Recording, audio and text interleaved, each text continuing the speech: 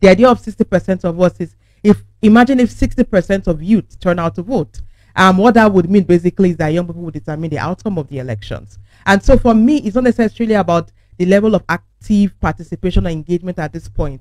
What matters at the end is the final result. If young people did translate or transfer this political strength or this numerical strength into the political power it needs to over and to influence the outcome. And why do I say this? In 2019, we had young people, persons between 18 to 35, where based on the INEC data, considered about 51.1% of registered voters. However, post the elections, youth participation or youth turnout for the presidential election was at 28%. So you can imagine that out of that, we had 51.1% youth registered in 2019, but only 28% youth turned out to vote in 2019. And we had a lot of young people who seemed very interested pre the elections period, but we could not translate that. In fact, Lagos was really sad because Lagos had over 40% youth registration, but youth turnout was about 4.8%.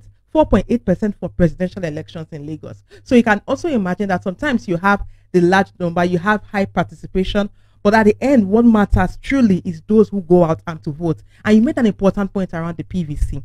Yes, the PVC will determine a lot of things, and we would wait for INEC to release the final data. Although I worry that INEC may not be able to disaggregate or based on age and all of that once data is out. But let us do some level of trend analysis when it comes to youth political participation.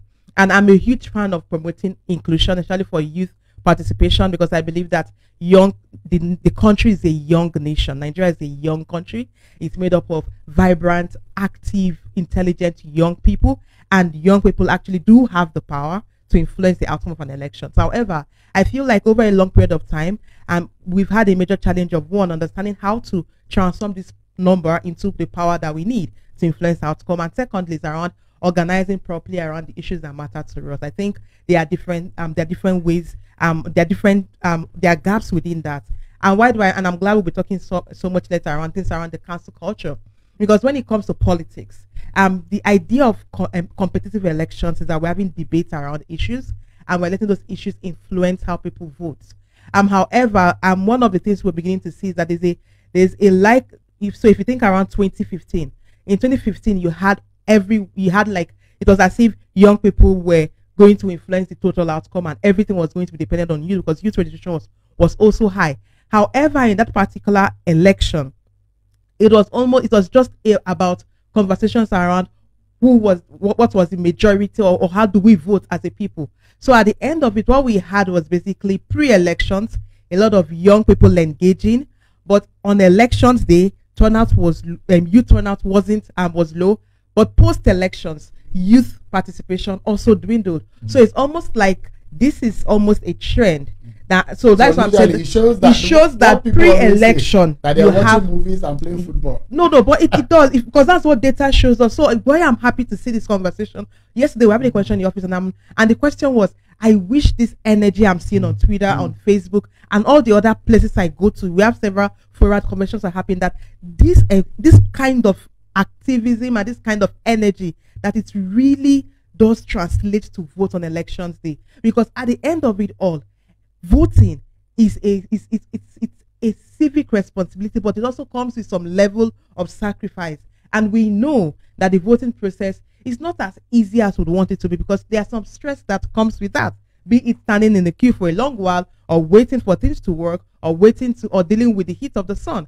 But what we are beginning to see is at the end of the day, the young people or the youth number that should influence the outcome is not what finally influences the outcome. You have the other generation who still turn out to vote. And for these elections, actually, youth registration is barely 40%, so 39.6% youth registration.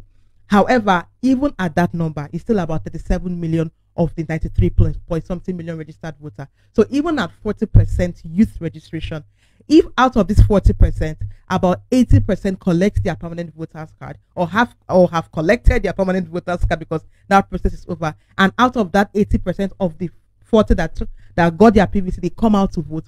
Honestly, youth would influence the elections and can swing it anyway. And for me, that is what I'm looking forward to. I love the engagement, the conversation, everywhere I go, I see people say I will vote. I love that spirit, but I'm a bit cautiously optimistic just because of experience.